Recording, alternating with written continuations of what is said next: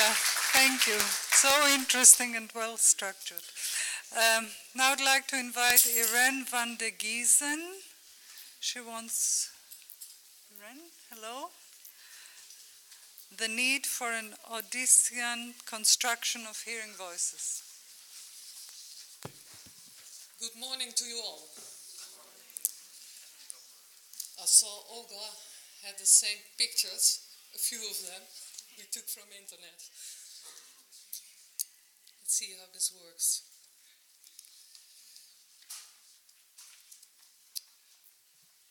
After the Trojan War, it took Odysseus 10 years to return to the island of Ithaca. His voyage became a symbol of the voyage of life and the personal growth that people may experience. The solution Odysseus found to navigate his ship past the Sirens is known as the Odyssean construction. It prevented a premature end of the voyage of him and his crew. He put wax into the ears of his crew members, and while one of them took over the helm, the others tied Odysseus to the mast. This way, although he could hear the sirens singing, he was not able to steer the ship onto the rocks. This expression, Odyssean construction, is well known even in government circles. When politicians let themselves be lured into compliance with their voters, or the choice for prestigious but expensive and superfluous projects, then it is said that there is need for an Odyssean construction. Ignorance of this Odyssean construction can have devastating consequences. Odysseus had gone through a lot and was in crisis after the Trojan War. Once he had experienced a period in his life in which all this did not exist. Everything he needed he found right at hand, unconditionally. This was the period in which he was a fetus in his mother's belly. Upon his birth, this bliss was abruptly disturbed. His mother's safe presence suddenly was no longer self-evident. A feeling of deficiency and suffering grabbed him. When Odysseus was hungry or thirsty, this need was no longer directly met. Sometimes he was left alone, while he himself sought the comfort of others. As a baby, Odysseus strongly relied on his mother for his survival. Deficiencies he reacted on emotionally. In this way, he communicated his feelings to the outer world. He was sad or angry. Odysseus discovered his mother's impatience because there was a lack of time, energy, and love to give him as a child unconditionally what he needed. To get things his way, he cried and screamed. This, unfortunately, did not work.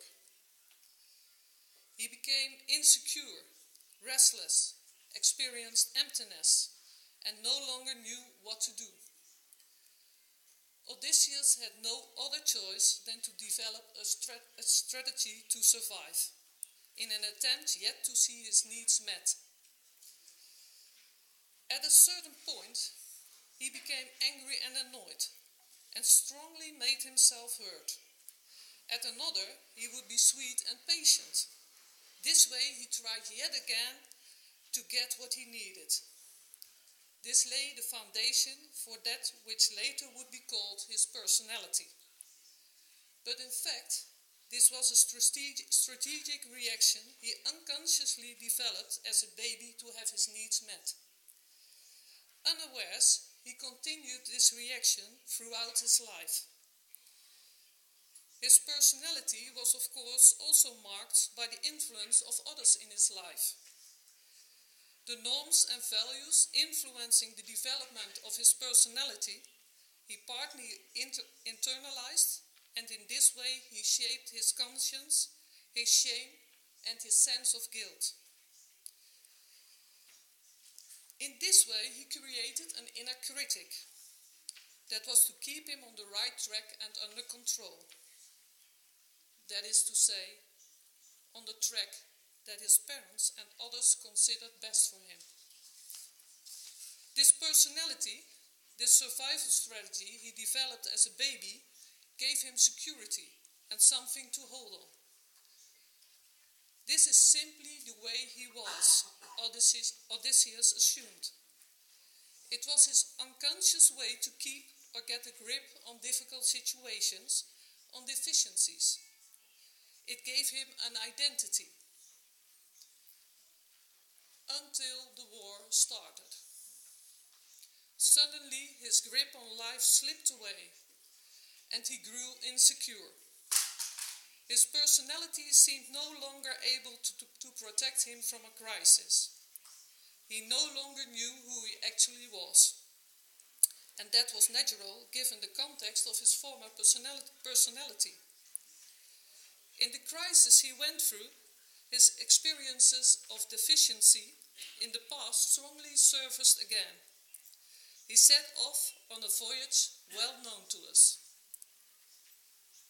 I myself, and this was a picture of when I was in hospital, was also confronted with a severe crisis. In my foster family, the survival strategy I had developed appeared to be inadequate. My inner critic voices attacked me relentlessly and shouted at me all that I had done wrong. They tried to push me back into the precise personality that now no longer offered me any support. The personality I considered myself to be crumbled away and no longer offered me the security it used to. The underlying levels of being came to the surface. Everything I had learned lost its meaning. The crisis I lived through gave me a strong sense of helplessness and confusion. Intense emotions presented themselves.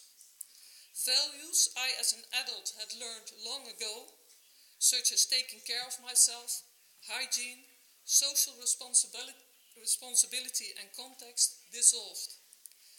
I neglected myself.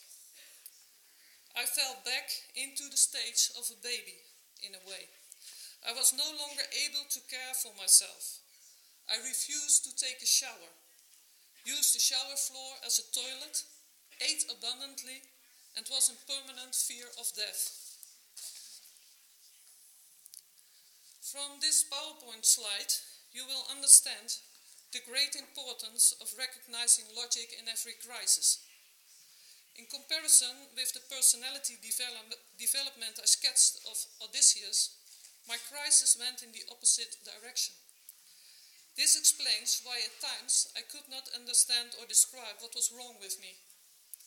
The ability to understand and formulate simply have not developed yet in a baby.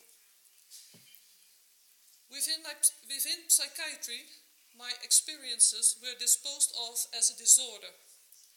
Within 5 minutes, I was given the diagnosis of schizophrenia. How nice would it have been if this psychiatrist, like Odysseus, had by his personal goddess Circe, had been warned of the lure of passing a diagnosis. If as a preventive measure, he would have burned his DSM as not to be confronted later with the negative consequences of the diagnosis he gave me. But maybe that was precisely the problem.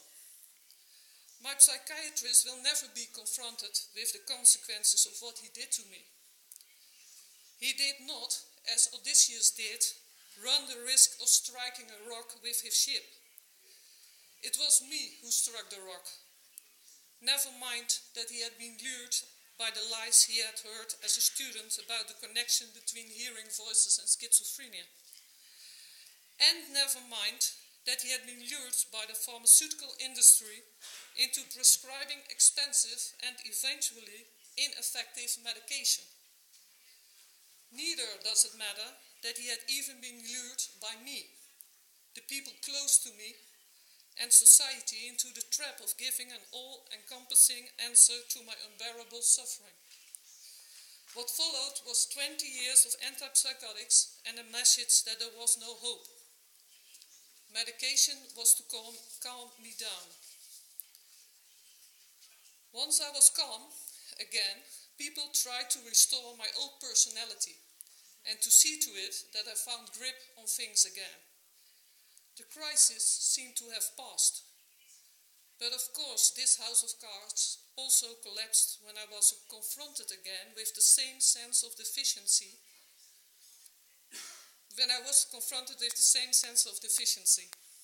With my newly acquired personality too, these feelings continued deep down and came to the surface in periods of insecurity.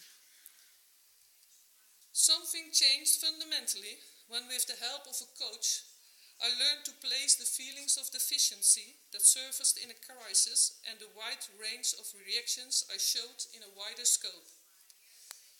Luckily, my foster father, who is also here or somewhere, did not think my crisis was that strange. He did not let himself be lured by my defiant behavior. I did behave strangely, but according to him, that was not strange at all, seeing what I had gone through. Together with my coach, he taught me something I would grant everyone, his or her own odyssean construction. I learned I was strong, for if I had been weak, I would have protested far less fiercely against my crisis.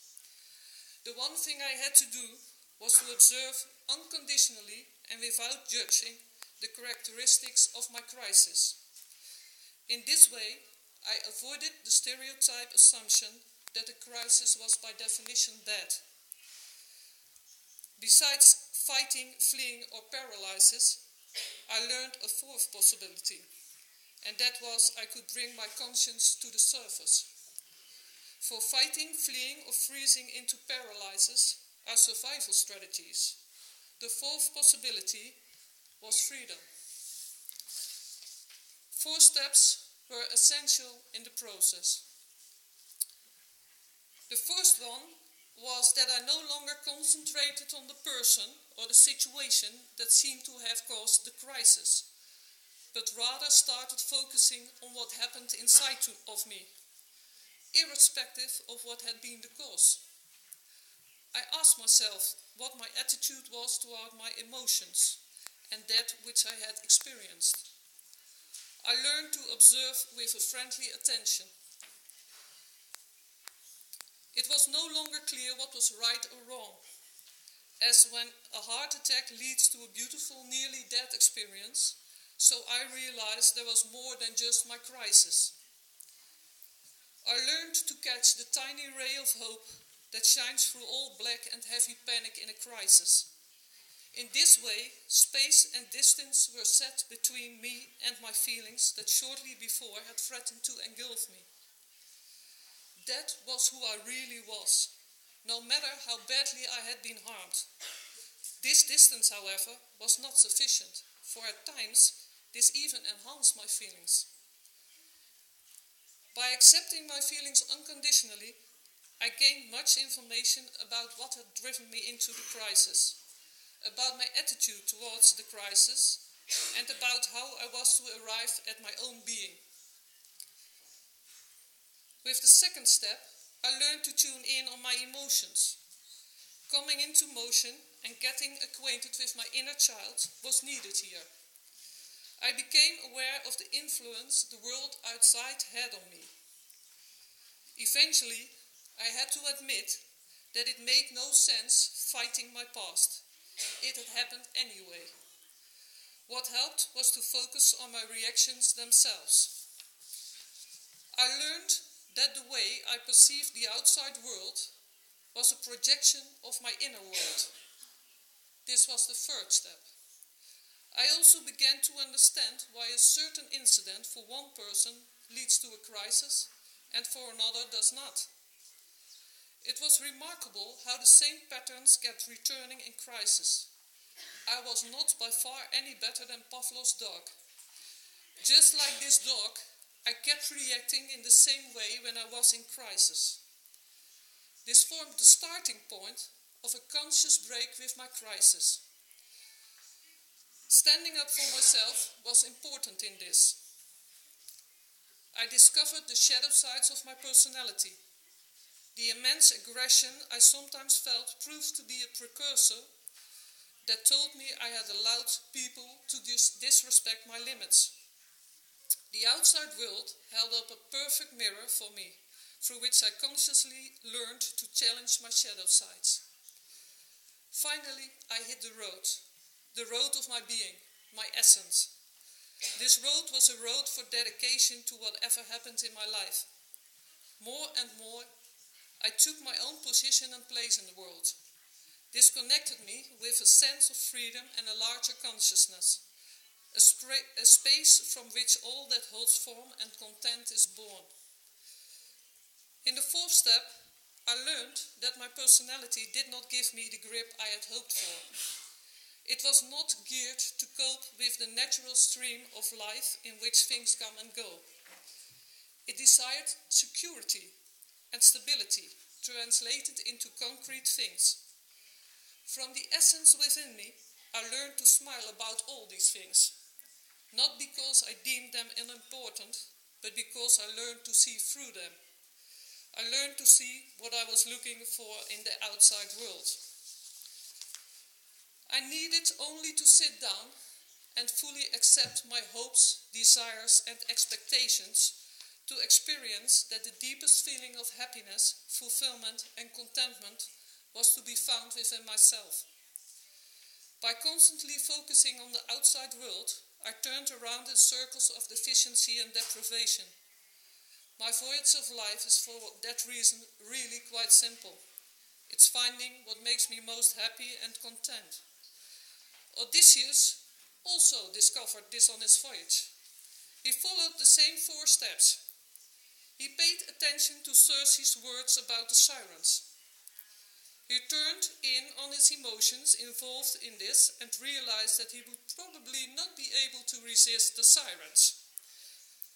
For the outside world had already held up a mirror for him, showing him his Pavlov reaction to singing women in bird-like shapes. He knew himself in this way, and he knew he was capable of doing strange things in certain situations. To have himself tied down was the only way.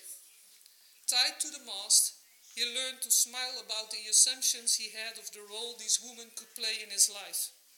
He learned to smile about his own plea to his crew to set him free and about the necessity to keep him tied down. He could do no more than turn his view inside and beware that all he needed was present inside himself, that he need not have himself tied down. The next day, having safely passed the sirens, he was happy for it. I wish for you, and not in the last place for myself, that we will pay due attention to the sirens we come across in our lives, to tune in and to realize that what the outside world and we ourselves think of the sirens will influence us. A smile, patience, and a view inside ourselves to get to know the sirens, this is the only road open to us. Thank you.